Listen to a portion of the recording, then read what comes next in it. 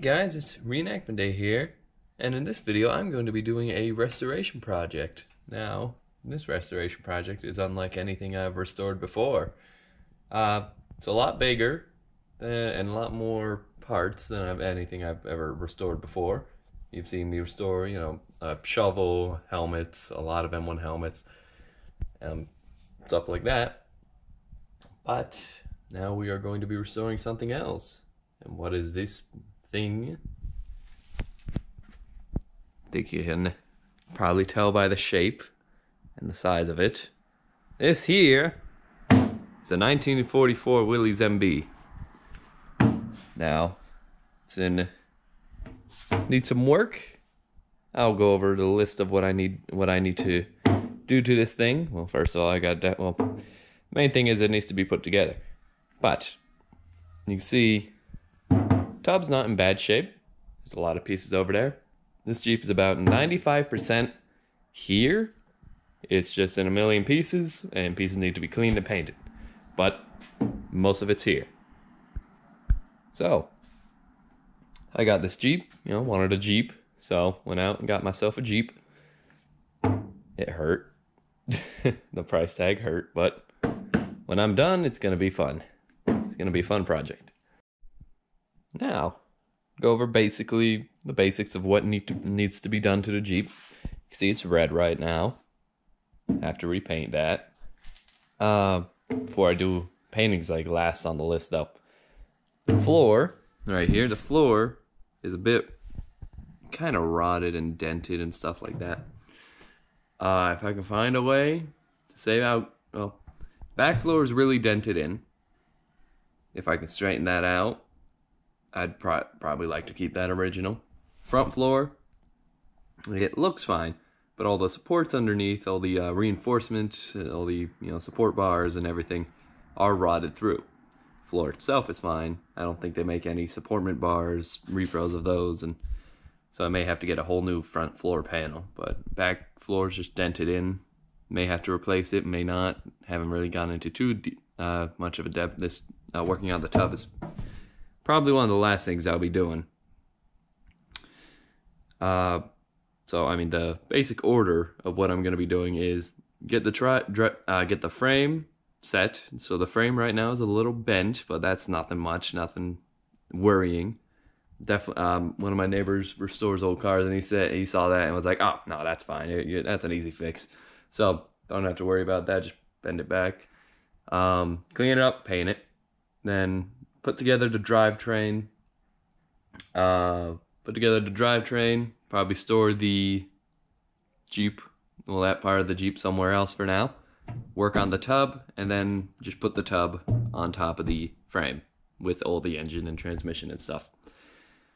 So that's kind of like the main idea of what I'm going to be doing. That's the basic order of what I'd like to go on. Let's see. So we got the tub over here. A couple more items down here. Gas tank, left fender, radiator, shifter knob, and seats over there. So also, I don't think I actually finished going over the tub. So the tub.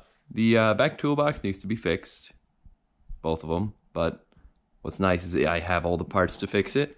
Back tailgate's gone, but the back tailgate also, well, not tailgate, tail wall, or it was cut out to be a tailgate, just to be used as a truck, but I have that replacement piece right there.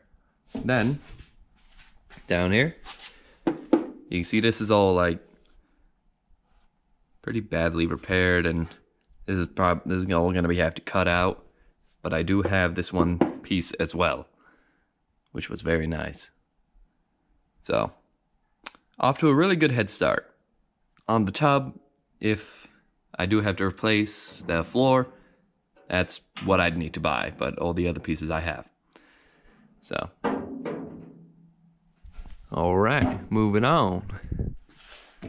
Anything else in here? I'll make another video going into more depth of what I have, and this is going to be a long series, probably going to be about a year or two, depending on how quickly I can have it done, because I don't really have any bills or anything to pay off right now or anything like that, so figure now's the best time as ever to get one of these before I actually have all those bills and stuff to pay.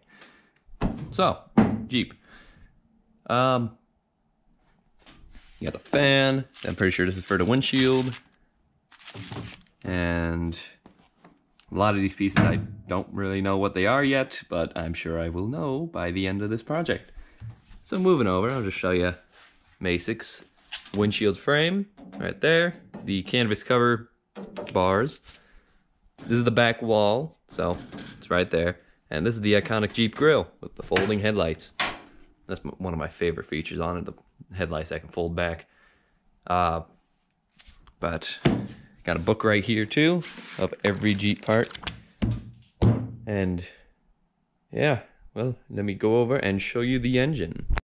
All right, here's the engine. Now the engine is different than the actual Jeep. This engine right here is a 1945 GPW engine, and it runs.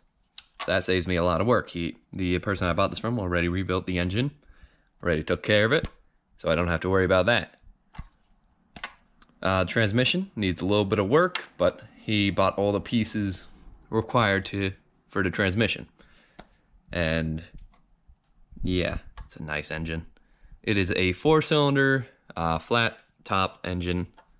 It's like flat block or something. Well, it's a 4-cylinder engine. I know, currently right now, I know the basics of car mechanics. Nothing too in-depth. But, you know, if I open the hood of a car, I could probably point out, of course, the engine, where to check the oil, check all your fluids and stuff like that. Basic maintenance before you go on a road trip. But, like, really in-depth of an engine, I don't know quite yet. So, that will change. See right here is where the oil dip tube is right here, but you know there's no oil in there right now.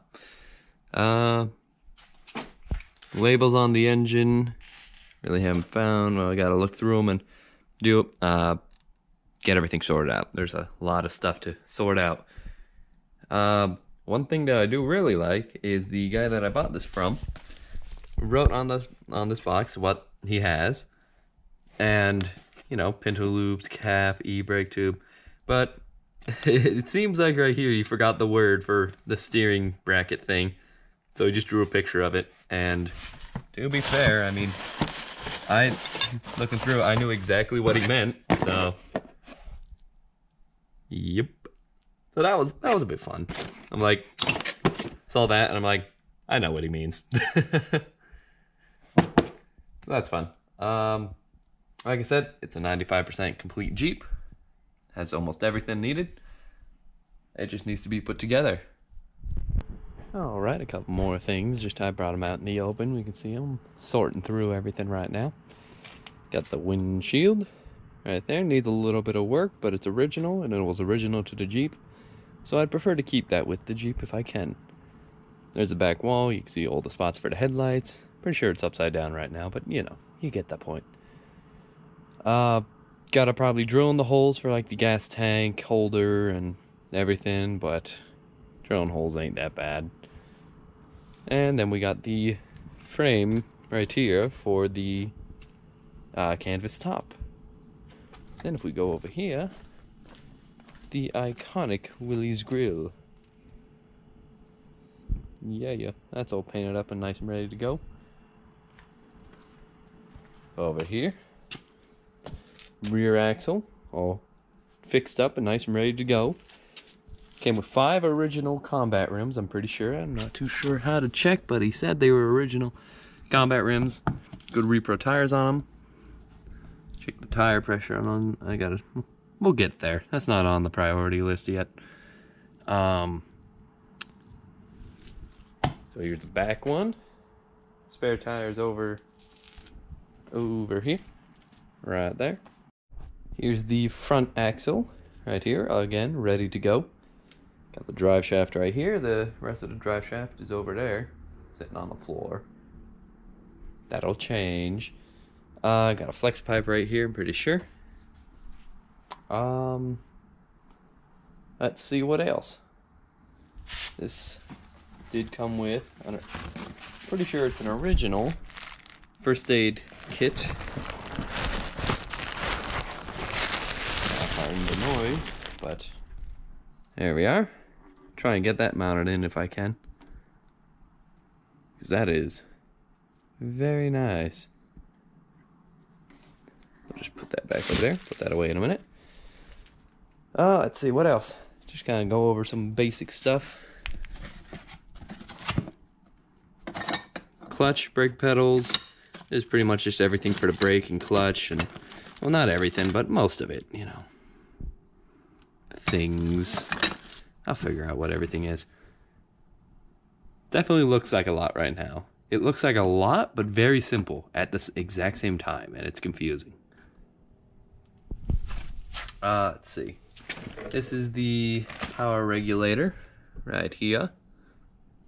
Only have one of these side bumperettes, or not bumperettes, one of these side paddings right now, but I'll find another one eventually. Bunch of stuff. In here we just got like some stencils, or I don't know what, these aren't stencils, they aren't stickers, they're the kind you add in water and stick. I don't really remember what they're called, but you know, there's that. This is a stencil, and just like bits and doodads everywhere in here. Then over here got the shifter for the, you know, shifting gears and all that. Generators in there right on the bottom. Put that on the bottom because it's heavy and I don't want it to crush everything. And actually you can see on this tub right here there was a CJ gas tank put in this, you know, civilian years, and they cut out a slot for the tank. So that's already welded up and ready to go. So that is nice. Probably gotta touch that up right there, it seems like. But yeah, that's all pretty much all welded up. So just gotta finish it up, and gas tank is now in it. Been rearranging everything here. Yep. Step over there. Passenger and driver seat. This is the driver one. You can see it has the gas tank hole. And the one below it must be the passenger seat. So, very good. The padding, I'm pretty sure, is original and in good shape. Moving on, we got some pipes and stuff for the windshield wipers and whatever else I need. This pile right here is stuff for the Jeep. So in this pile are the rest of the toolboxes. Let's see, he has a new one of these pieces right here to cover up this. But oh no, I get it now. I get it now. Yeah, so he has a top piece for this. Makes sense now. And some pieces for the toolboxes. They said, yeah, there was latches. They put on latches for some reason, which, I mean, you know, it makes sense why they would put on latches. But I'm pretty sure there would just be a lock there, so I'll have to take care of that, but that's not a big deal. Other toolbox is currently non-existent. Non-existent. And this piece is just temporarily welded in for support, while the back of the Jeep is also non-existent. You can see that warning label over there. So that's fun. Very fun. A massive fly just hit the wall next to me. And just stuff. Over here, now we are outside. This is going to be stored outside. Trust me, I was worried about it being outside in the rain too. But they said it's been outside its whole life. It will last a few more days. So, frame right here. Have that back piece, have the little thing for the transmission and all the missing doodads here. Machine gun pintle. Actually, I gotta check and see if the frame, or the body actually has a couple holes. It may. I looked at some old pictures, I'm like, maybe. Unlikely, but maybe. We will see. I'm not gonna go drilling holes if it ain't there, so. If anything, that's just another person I can fit there. It has a tow hook, or this hook right here, which I've been told is pretty rare. I think they said it was only on like certain Marine Corps Jeeps. There's only one on the side, so I don't know if it was added post-war or if it's added during the war. Don't know. Front bumper's inside too. But there's the frame. Probably need a little touch up. Frame is a little bent too, a little crooked. But my neighbor who restores old vehicles had to deal with that problem before, so he has the tools to do it. And so I'm all set there. And a bunch of stuff. Probably have to touch up like some rust and stuff, just places, and touch up some welds and basic work, but you can see the frame is not rotted at all, which is nice. It's very nice. So, the frame. Alrighty, well, I ain't got really nothing for ya right now. Here's a better look at the Jeep Grill. Right there, fancy, the iconic. But don't really got anything else to show you. I'll save more for the next video of this restoration, and hopefully that video I'll actually have something done. This is just like a, hey, look what I got kind of video. I did figure out how to put the toolbox together when I get there, and funny enough, I bought a spot welder to do helmets, and I'm like, oh, I'm only gonna use this once or twice, and what am I gonna do with it afterwards? Turns out there's a lot of spot welding on a Jeep, so good thing I bought that. Good thing I bought that. It's not as useless as I thought it was. So that'll be fun. That'll be a fun project. This is gonna be a long project, and probably saves me a lot of work considering that the engine runs. And I know a lot of people who've restored old cars, and they can help me out, figure stuff out, so I don't have to go through that. I have people to ask, and yeah. So if I ever find a problem, I can be like, hey, I'm having this problem, and they can give me their experience of what they've experienced with old cars. So that should be nice. But that is going to be it for this video. Thank you for watching. Hope you enjoyed. Hope you're excited for this project as much as I am. And I can't wait for this thing to get started. It's just sorting it out right now and figuring out what I can keep here and what I should bring over to, you can call it a warehouse. It's just a place that we store stuff every now and then. But anyway, going off topic. Well, I will see you guys in the next one.